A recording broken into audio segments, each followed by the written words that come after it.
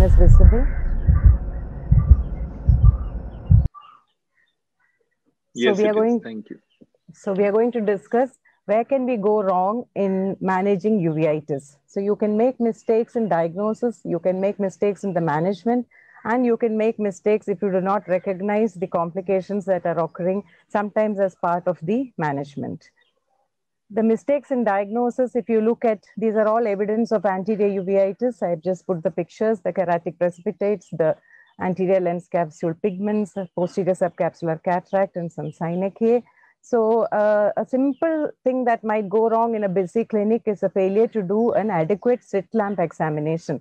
So slit lamp examination in a case of uveitis is absolutely mandatory for you to pick up the kind of uveitis, what kind of keratic precipitates are there, how old are the keratic precipitates, is it a granulomatous type, non-granulomatous type, are there any nodules that you can see, like you see in this picture, you can see the nodules in the Kepe nodules, and about the activity, the cells and the flare. So a lot of information comes by just looking at the slit lamp examination of the patient properly without just diagnosing anterior uveitis and starting to treat. The other thing that is important here is that when you see keratic precipitates, pain and redness, and you diagnose anterior uveitis, that is wrong. Because whenever you see a patient with, you suspect anterior uveitis, you have to first dilate and look at the fundus and see that you have not missed anything that is going on behind the lens. So a failure to do a dilated slit lamp biomicroscopy, again, you will miss some of the complications that are possible in the posterior segment due to anterior uveitis, which includes cystoid macular edema that you can see in this picture. Sometimes you might be having a spillover of the anterior uveitis, of an intermediate uveitis with a small anterior segment inflammation that you have misdiagnosed as an anterior uveitis if you do not dilate and look at the fundus. Or it may be a posterior uveitis, again, that has given a small anterior segment spillover. So never diagnose anterior uveitis unless you have done a complete examination of the eye, including the dilated fundus examination of the same eye as well as the other eye. Now, this patient is one with panuveitis with vasculitis, which again will have some anterior segment inflammation, and you will misdiagnose it if you have not examined the fundus. This is again a close-up picture of the cystoid macular edema. This is cystoid macular edema on fluorescein angiogram. And another inflammatory optic neuritis is another complication of anterior uveitis that you will miss if you have not examined the posterior segment. The posterior segment examination also gives you the evidence. You can find clues to the etiology if you examine the posterior segment nicely. If there is a lesion that is close to a scar, you know that it's probably toxoplasmosis. It might give you the missing link in your diagnosis, as in this case where there was a small tubercle that was sitting there that gave us the clue that it is probably of tuberculous etiology. You may get periphlebitis, patchy periphlebitis that is very classical of sarcoidosis. Now let us look at this case. He was a 65-year-old man who was treated as intermediate uveitis with a very hazy fundus view. The ophthalmologist referred it to us saying that he's not responding to steroids. But when we looked at the periphery, like Manisha ma'am showed, this is a very common mistake that is being made when the periphery was not examined properly and there is a viral retinitis. You can see the classic tongue-shaped lesions in the periphery. Very hazy view in intermediate will be there in acute retinal necrosis. So you have to carefully examine the periphery to look for these tongue-shaped lesions. This patient responded nicely to antiviral therapy.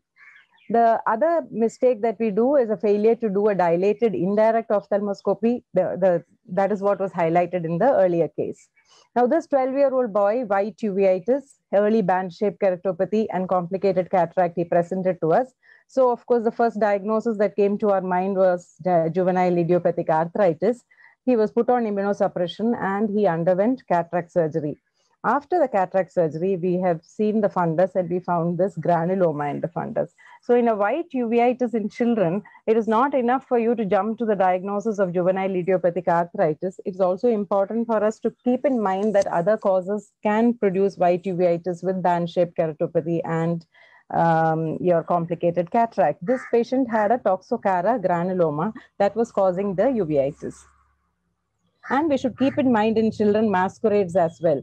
You can have retinoblastoma that looks like uveitis sometimes with the whitish deposits in the anterior segment. You can have it as an exudative detachment in the posterior segment. You may mistake for scleritis, what is actually a ciliary body tumor with the sentinel vessels. You can mistake, again, diffuse scleritis you might diagnose, but actually it was a salmon patch due to lymphoma. And sometimes secondaries present with exudative detachment. So whenever we diagnose cases of uveitis, it is important for us to keep in mind the possibility of masquerade as well. Now, where can we go wrong in the management?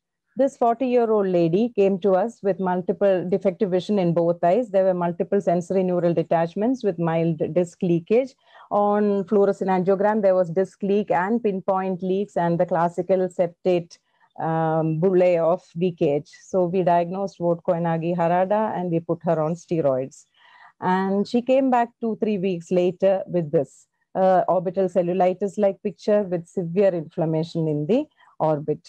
And then she had new lesions in the fundus that looked like choroiditis lesions, and she had 3.7 millimeter choroidal thickening on B scan, and the mantle was necrotic with 23 into 25 millimeters. PCR of the aqueous turned out to be TB positive as well. So there was an element of tuberculosis in this patient, which we still don't know whether it was the steroids that reactivated the TB or was it originally TB to start with. So I think where we went wrong in that patient was failure to do routine investigations. Steroids may be your treatment, but it's always better to rule out infective pathology, and TB is so ubiquitous in our population, it can coexist with everything. So the morphology itself may be misleading. Like this patient, both of them look, to a novice eye, they probably look like similar cases, but one is a candida endophthalmitis and the other is a toxoplasmosis. So you cannot go with morphology alone. Like this, the falciform fold, the traction in the periphery can occur due to various reasons. So morphology alone is not enough for you to make a diagnosis. Now, this patient, 50-year-old lady, pain, redness, and defective vision, she presented to us. She had exudative retinal detachment in the fundus, and that continued to progress in spite of giving her adequate steroids. And later on, with investigations, we found that she was C-ANCA positive. So the exudative detachment was not BKH as we suspected. It was due to the vaginas. So here, what I would like to say is failure to consult for systemic diseases. When you have made a diagnosis and it is not responding, you have to think of other diagnoses. Take the help of your physician, take the help of your rheumatologist to investigate further for what the cause may be. This was another diagnostic dilemma that we had. A 48-year-old female is a known case of adenocarcinoma of the lung, and she had a gradual progressive decrease in vision in the right eye. Hand movements vision she presented to us with. And on the fundus, there was a large elevated lesion with disc edema, a choroidal mass. But along with that, this was the fluorescein angiogram, and along with the elevated mass, this was her B scan, which showed a solid tumor-like lesion. Unfortunately, she also had radiological evidence of TB spine at the same time and bilateral psoas abscess due to TB. So our initial clinical diagnosis was choroidal mets, but because of the evidence of TB spine, we had the confusion whether it is actually TB choroidal granuloma there or is it a choroidal met. So a decision was taken to take a sample for tissue diagnosis, and exciton came positive for Mycobacterium tuberculosis. And patient started on ATT, and slowly the lesion reduced and resolved. So it was not a secondary at all.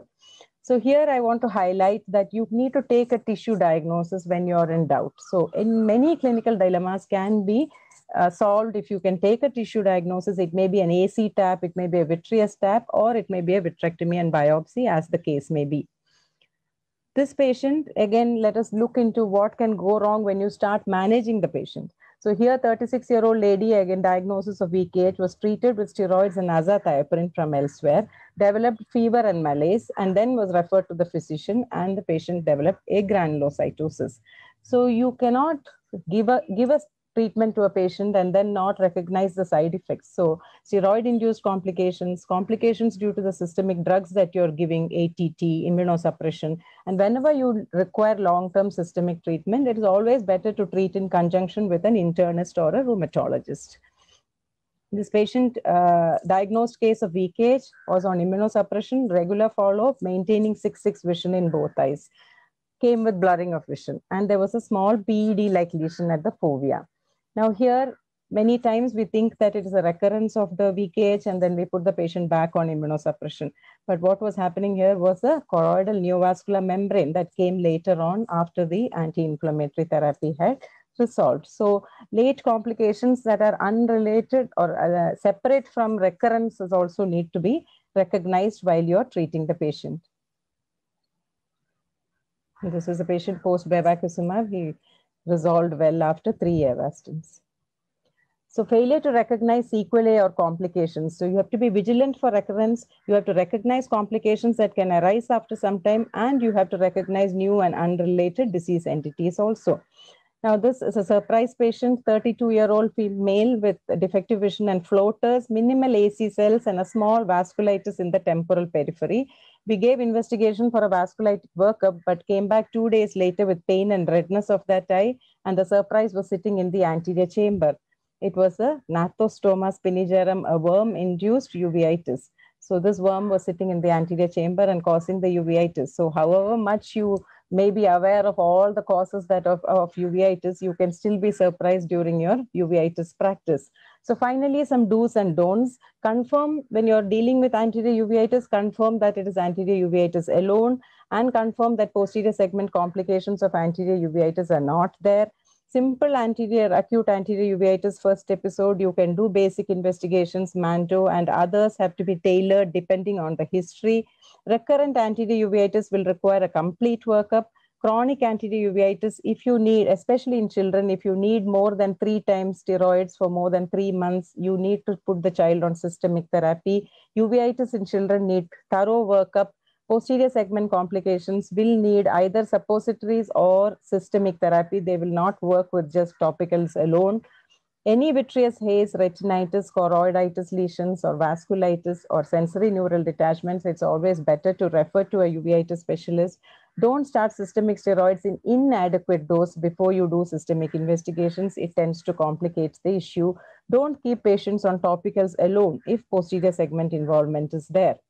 Intermediate uveitis has a very chronic course, and if the vision is better than 6/12, you do not need systemic steroids. Don't start systemic treatment, especially in a unilateral case, without a trial of posterior subtenon, which is very effective. And if you see vasculitis in the periphery in a patient with intermediate uveitis, you need to think of the possibility of multiple sclerosis or sarcoid. A posterior or pan uveitis is best dealt with by a uveitis specialist. In conclusion, a thorough and meticulous history taking a complete eye examination, sensibly investigating the patient, and always, like Manisha ma'am said, rule out infective pathology, seek rheumatologist or physician's help when required, treat adequately, and follow up closely. In spite of all this, in your uveitis practice, you have to be prepared to be surprised, because many times our patients end up surprising us as well. Thank you all for your patient hearing. I hope I haven't overshot the time. Thank you, Manisha, for